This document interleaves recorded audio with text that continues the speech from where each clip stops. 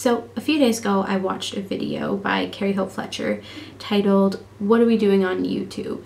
And I really liked that video because I found that her and I shared a lot of the same views on what's going on in the community. And, you know, looking at it, there's a lot of change that's happening, and it's kind of a shift almost to more creative content and people trying to be a lot more creative with their stuff, which I find really interesting and kind of cool actually. So some of you may noticed that I haven't been uploading as much recently, and a good part of that is because I'm on an exchange in England right now and don't really have much equipment with me or time because I've been traveling a lot. But something that I've struggled a lot with recently is the creative aspect. And especially nowadays too, when YouTube is becoming more creative, I find it, to be honest, quite difficult coming up with good ideas. And I've been in this kind of slump because part of me wants to make more films on my channel, but then thinking about the analytics behind it and my demographic and basically the numbers part, most of my views come from covers.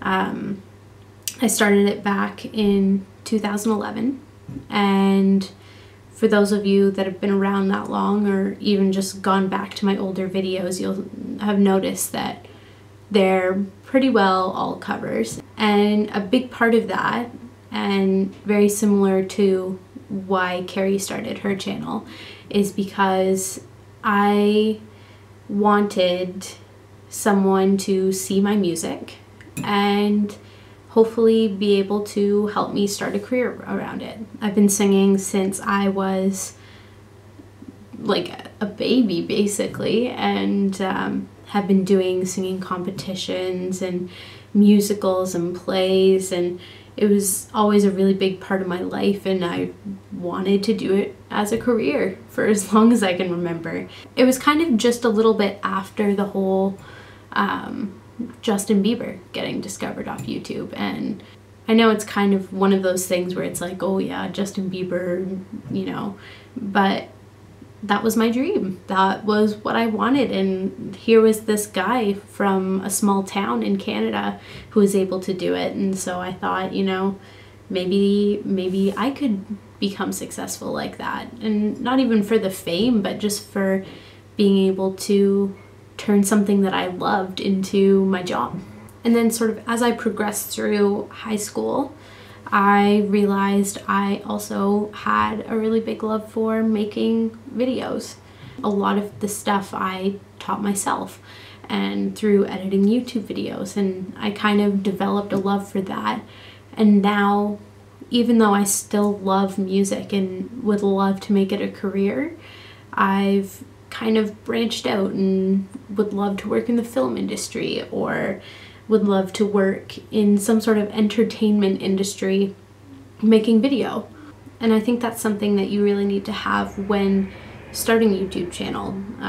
Not necessarily the skills, but a reason behind why you want to start, and sort of a talent that you want to share with people, whether it's a talent of singing or just talking, connecting with people.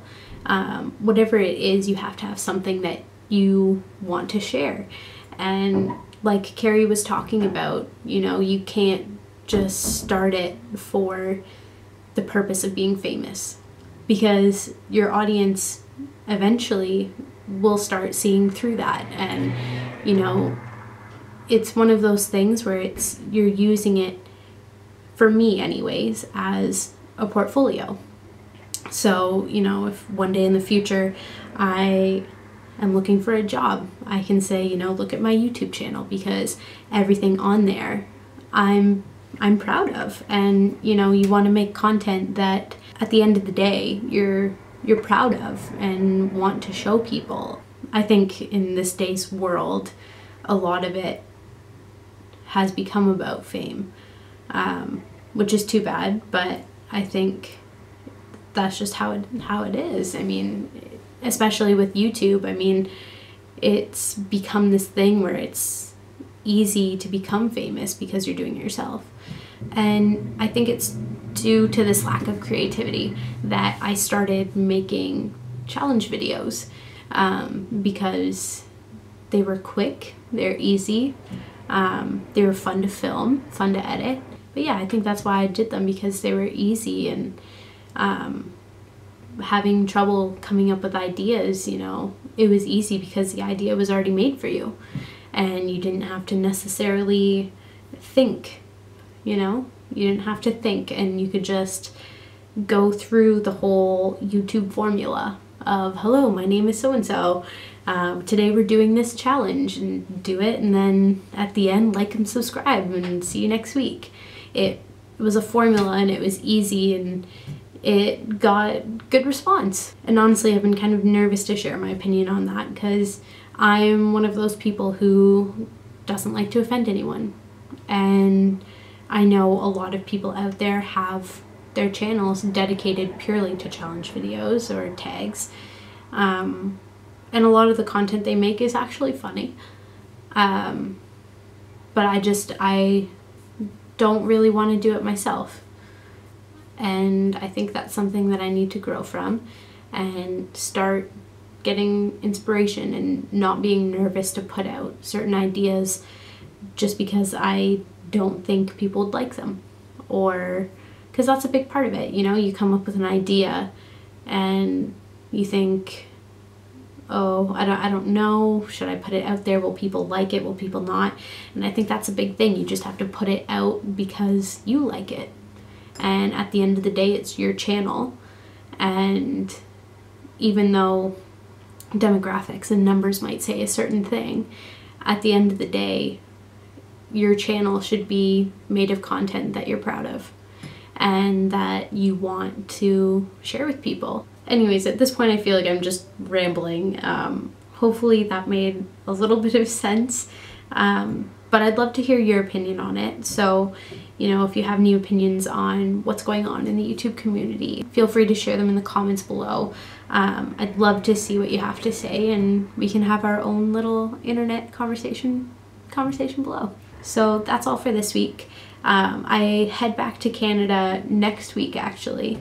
So that's a little bit bittersweet. I'm gonna be sad to leave England. It's been so amazing here, but covers and short films will resume next week.